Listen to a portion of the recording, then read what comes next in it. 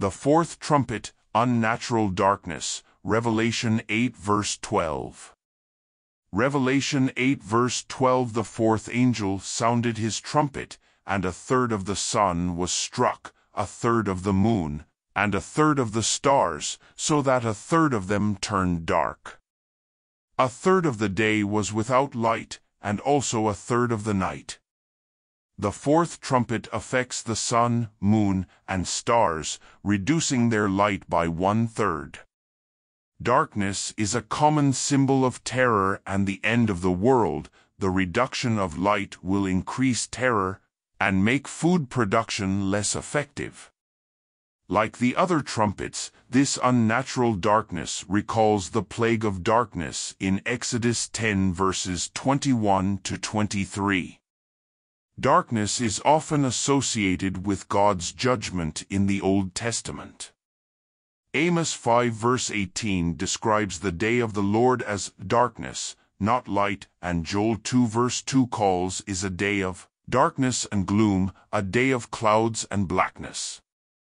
Isaiah 13 verse 10 describes the day of the Lord for Babylon as a time when the stars of heaven and their constellations will not show their light. The rising sun will be darkened and the moon will not give its light. Similarly, in the Olivet Discourse, Jesus says just prior to the coming of the Son of Man, the sun will be darkened, and the moon will not give its light, and the stars will be falling from heaven, and the powers in the heavens will be shaken. Mark 13 verses 24 to 25. As we move into verse 12, the judgments that, until now, have affected only earth, begin to affect the heavens. There are really two scenarios in these two verses. The first is the result of the sounding of the fourth trumpet. Things get a bit dark when this happens. 1/3 of the sun is darkened. 1/3 of the moon is darkened. 1/3 of the stars are darkened. While it seems that this judgment occurs in the heavens, the effects on earth would be monumental. 1/3 less light would disrupt the ecology of the earth in significant ways. The temperature of the earth would decrease, there would be less water and more ice. Plants would not undergo the photosynthesis needed to thrive and produce our food, the weather would change significantly, and so much more. In addition to the effects on ecology, there would be significant effects on humans. Seasonal depression, an increase in occurrence and severity of depression during the winter when days are darker and drearier, is a very real thing. If the earth were 1/3 darker day and night, it is highly likely that the incidence of depression would rise sharply, leading to increased suicide and violence. Add the effects of this judgment to the previous seals and trumpets, and one begins to get a picture of worldwide destruction.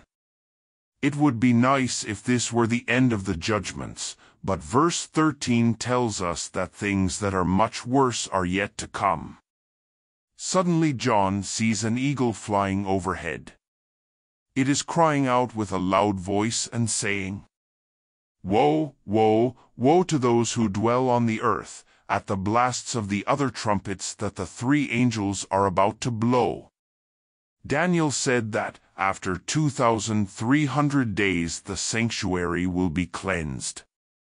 The fourth trumpet completes this cleansing. Daniel 8 verse 14. When the fourth angel sounds, 1/3 of the sun and moon and stars are darkened. These represent the kingdom of heaven, and this darkening represents the final cleansing of the lawless. Only the saints remain. The truth is fully restored, and the desolation of the kingdom of heaven has come to an end. This ends the war with the beast and the false prophet, as described in Daniel 9 verse 26. Till the end of the war, desolations are determined. All those in the kingdom of God are now filled with the Holy Spirit. The fourth trumpet is the hour to reap the harvest described in Revelation 14 verses 14 to 20. The grapes are now fully ripe, the fullness of the Gentiles has come in, to here. The angels reveal themselves as manifestations of the Spirit of Christ to signify one body. 1 like the Son of Man, 3 watches from the cloud. Another cries out with a loud voice, 4 as the archangel. In the last verse of Revelation 14, the Spirit of Christ as the rider on the white horse treads on the winepress outside the city, and blood came out from the winepress, up to the horses' bridles. 5 His appearance at the end of Revelation 14 signifies that the saints are now in one body.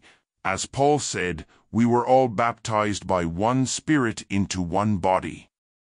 6 This one body represents the fulfillment of Jesus' prayer that we all become one. There are 2 bowls of wrath that correspond to the fourth trumpet. In the fourth bowl of wrath, men are burned by the brightness of the sun. 7 The Apostle Paul told us that Christ would destroy the lawless one through the brightness of his coming. 8 In the fifth bowl of wrath, the angel poured out his bowl on the throne of the beast, and his kingdom was completely darkened. 9 The worshippers of the beast gnawed their tongues because of pain. 10 Their effort to show themselves as the elect of God is completely futile. Literal fulfillment. However, if John's vision was meant to be understood literally, then Earth will experience physically a third less of the sun's energy, which will directly affect the moon's luminosity.